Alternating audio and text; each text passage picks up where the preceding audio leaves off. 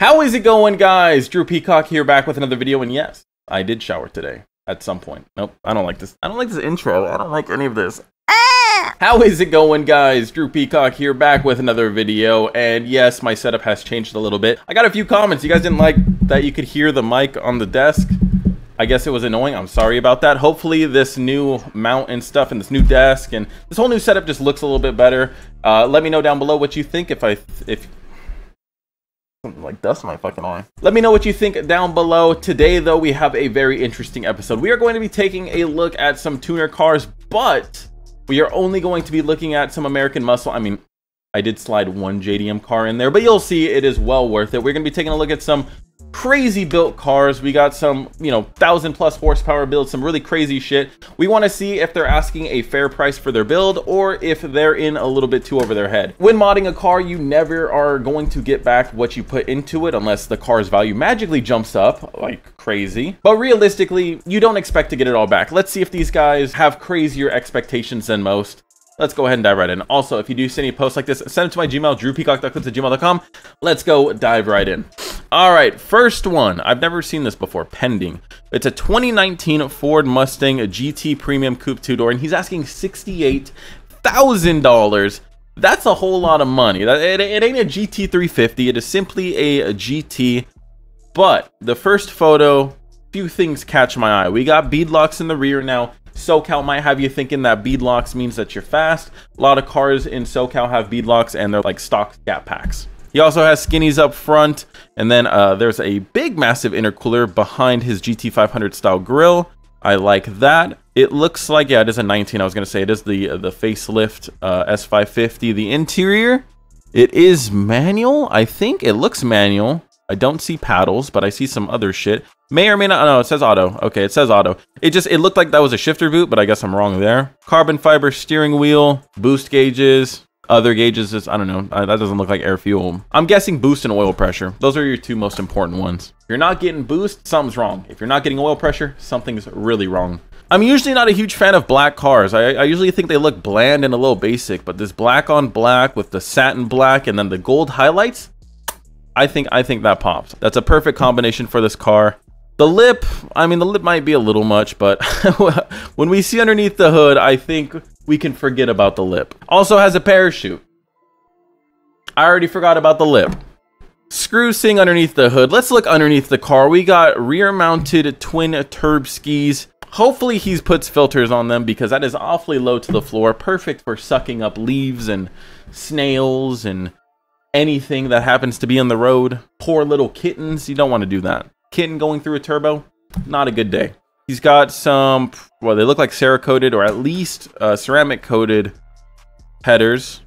Somewhat built motor, I'm guessing. I mean, you gotta obviously do the oil pump gears on a Coyote. That's a given. Nope, looks like it's a fully built motor. $68,000. Now, let's see though.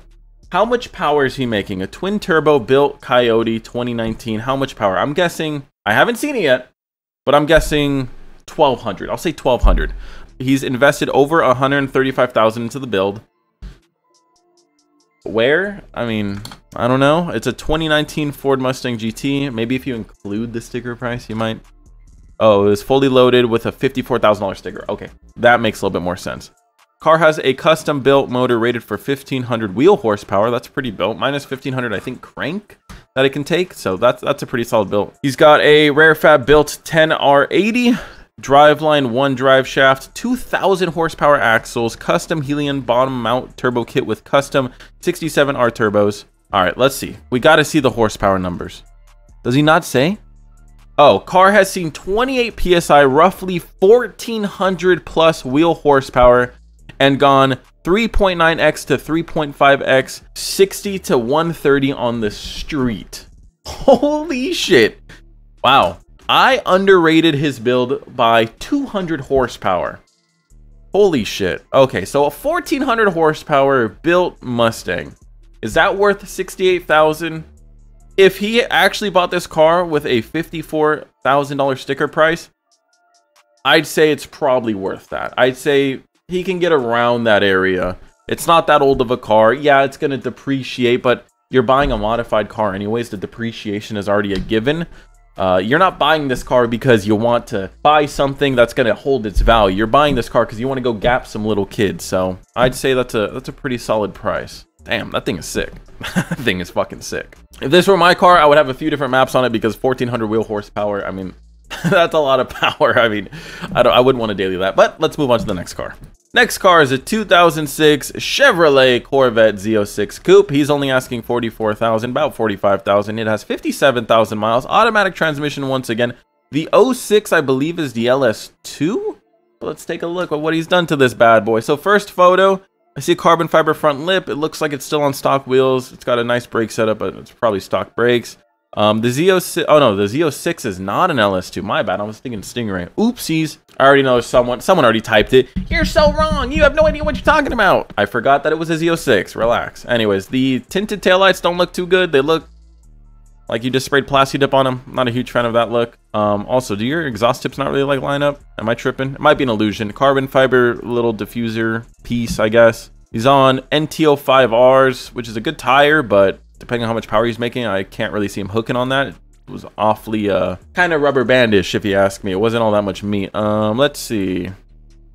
Good brake setup. That's the thing though. Corvette, like right out of the box, is like a solid platform. You go and throw a boost at it and it'll take it. It's a good looking car. Once again, another black car. Not my favorite. I think this one is a lot more bland than the one we just saw. But still, I mean, the Corvettes look good. C6s look good. I mean, some people don't like them because they're older, but I mean, to me, it's a timeless look. Like this is like the Corvette I kind of grew up with. And so I really like them. I think they're really cool. What the hell is going on here? Okay, first of all, is this your armrest? That's really annoying. I wouldn't want a bunch of buttons on my armrest. I also wouldn't want a display on my armrest either. I mean, I don't know about driving. I can't really see. Can't really see my RPMs when it's down underneath my armpit. Can't really see that. Got a two-step button there. Also, just like a really awkward area, I feel. Like you're driving.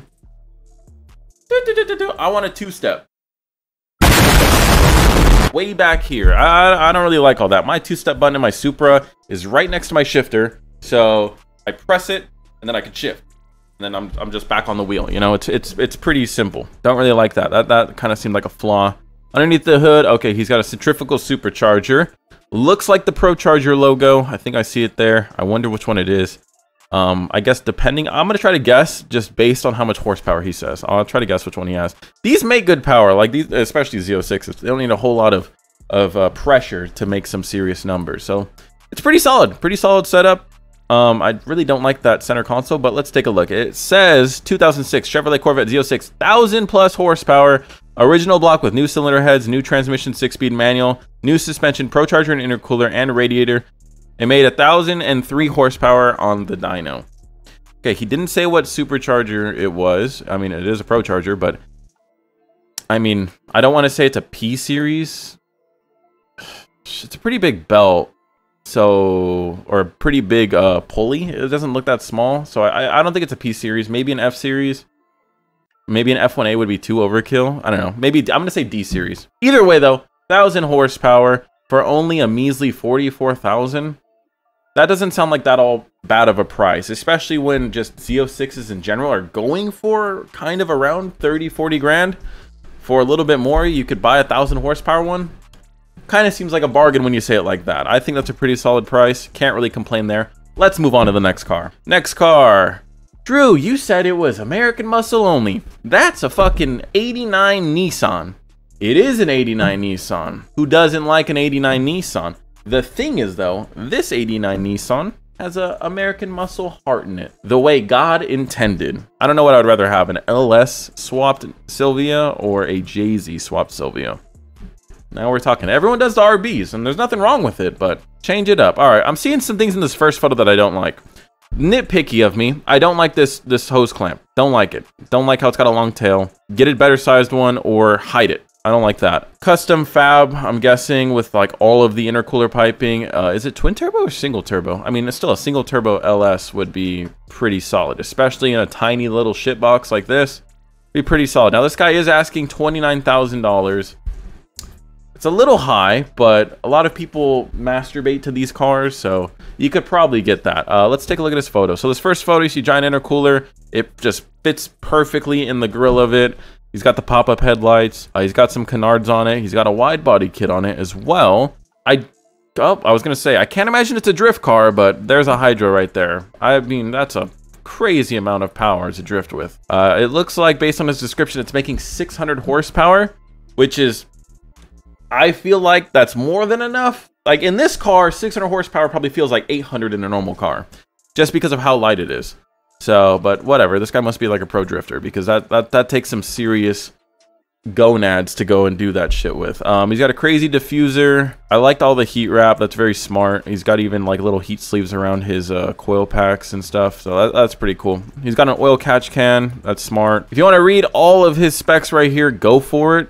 I'm not going to read all this. The car is making 600 wheel horsepower. You know, I just want to know what turbo he has. Let's just look at that. It's a Garrett turbo. That's all he says. That wasn't helpful. Whatever. 600 horsepower drift machine Nissan 240SX for $30,000. I personally think that's a little high. The only reason is like, the only person that's going to buy this car and drift it is someone that knows what they're doing. And someone that knows what they're doing probably isn't going to buy this car and drift it. I mean, I maybe I'm wrong. I don't know. It just seems like, I don't know.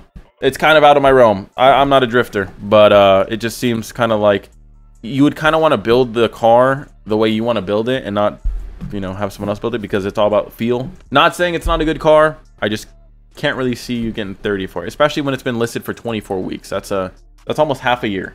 That is like half a year, right? Yeah, it's about half a year. Sick car though, nevertheless. All right, here's the real Japanese car that we're gonna look at. And the only reason why I tossed it into this video is it already sold. So it's probably going to be deleted shortly. So we'll just take a look at it really quick. Let's see what this 94 Toyota Supra turbo liftback hatchback two-door is all about. He was only asking 50 grand.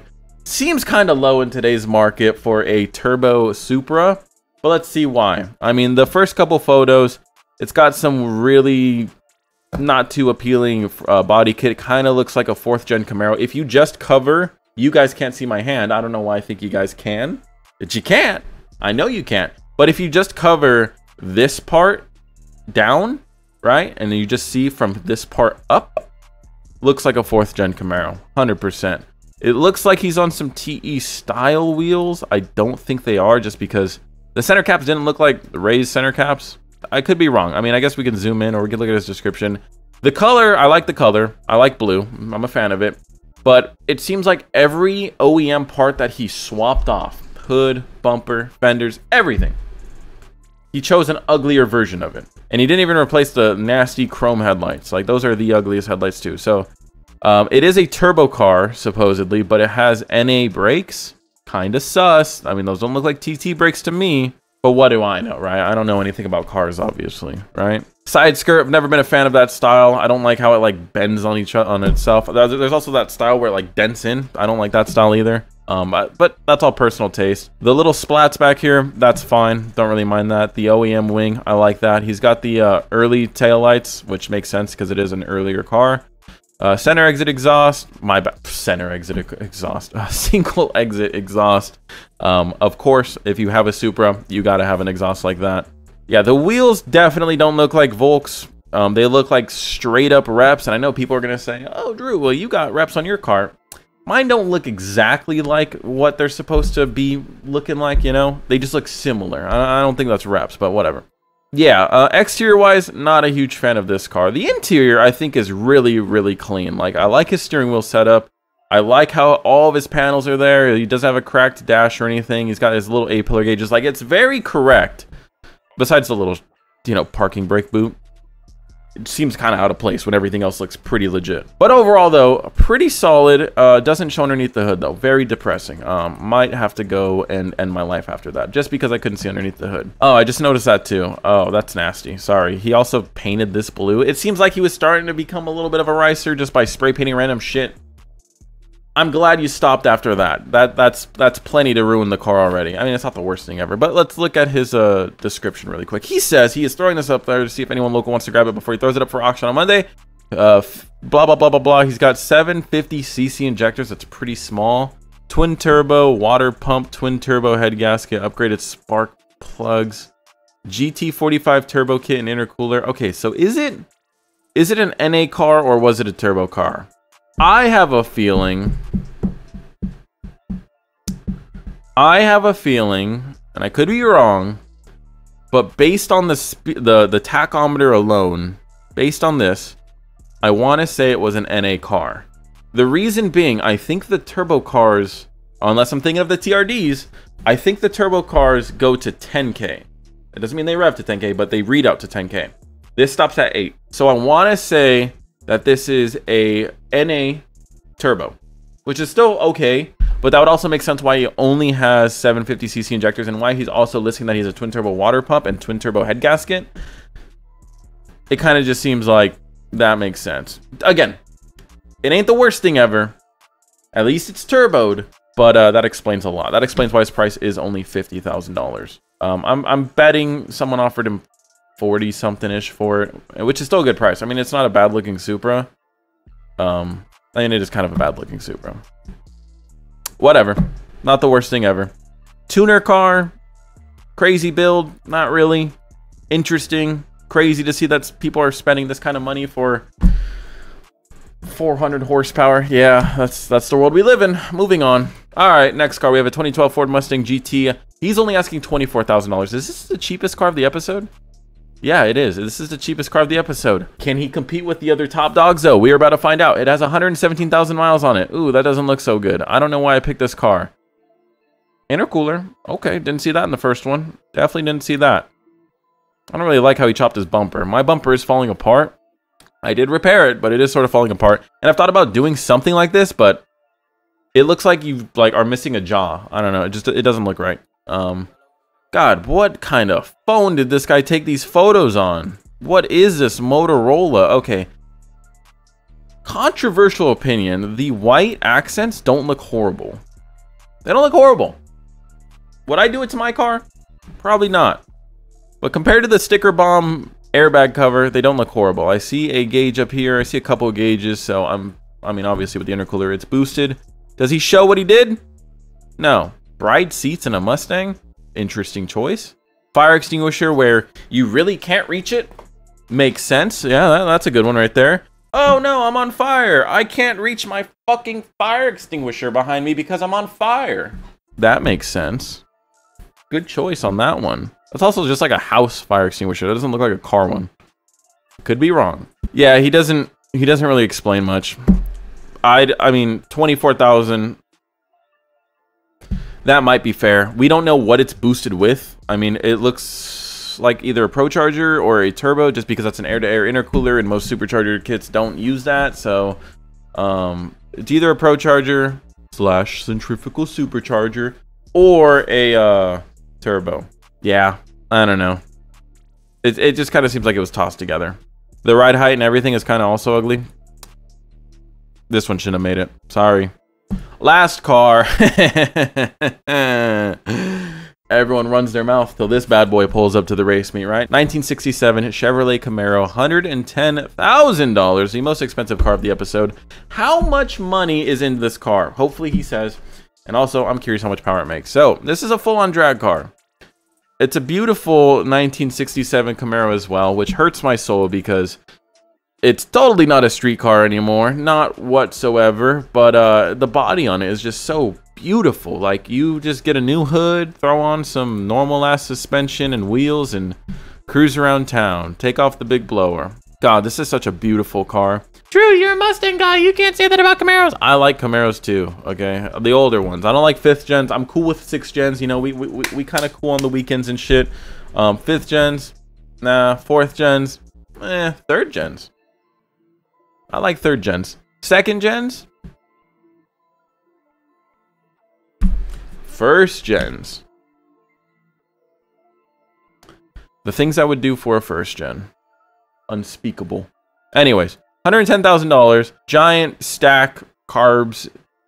He's got 2 of them too. Right on top of a supercharger. Giant ass belt. Ain't no belt slip happening there. No way in hell. God damn, this thing is so sick.